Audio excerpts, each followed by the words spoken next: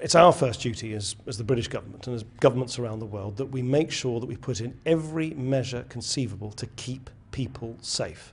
I think everybody understands that. We're dealing with a threat, a range of threats from around the world, from people who want to do us harm, and they're constantly trying to find new ways of doing us harm, and that's why we need to also do new things to keep us safe.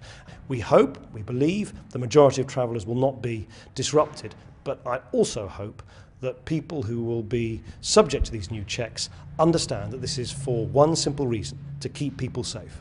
The groups, the violent extremists, the terrorists who want to do us harm are constantly looking at new ways that they can seek to harm us, and that's why we need to constantly review whether we need to implement new ways of keeping us safe, and that is what these new security checks at airports are all about. We constantly keep the whole issue of aviation security under constant review, along with our international partners and also the aviation industry.